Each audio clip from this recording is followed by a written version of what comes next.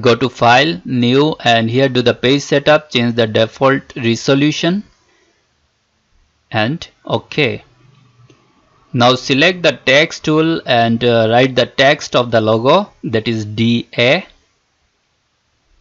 Now press and hold Shift and Alt key and drag it outside and increase the size. And from here you can change the font. Here I am selecting ethnocentric. Now go to object and expand it. Expand is nothing but converting text into object, and now ungroup it. Each object is separated, and you can change the color. Use arrow key on your keyboard and move it towards left hand side. Now select A and give offset. This offset will help you make some gap in between D and A. And change the color of offset. Now it is visible. Now press and hold Shift key and select D and the offset. Shape builder tool, press and hold Alt key and delete the unwanted portion.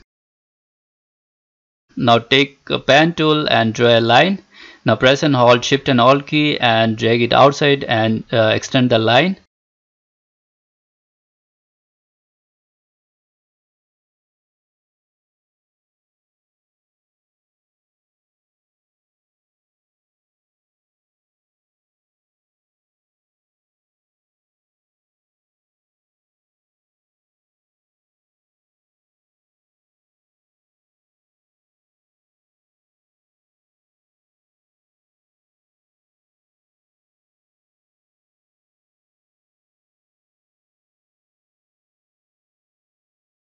Now it looks perfect.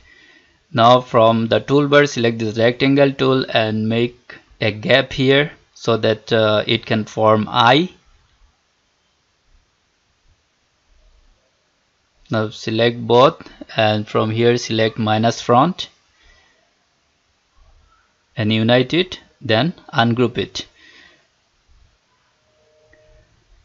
Again take a rectangle and make one more gap here so that eye should be visible. By pressing Alt key, delete it.